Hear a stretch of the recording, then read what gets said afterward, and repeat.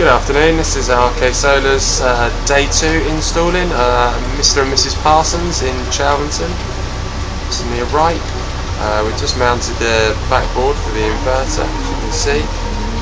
There's the heat start ball monitoring system, PV Inverter SMA 4000 TL. See, none of the AC or DC switches or cables have been run down yet. The trunking going across and into the consumer unit located on the right hand side. I'll keep you updated.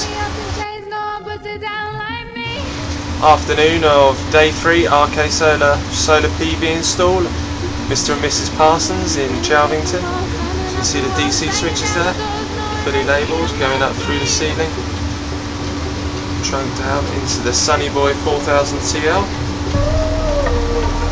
moving across.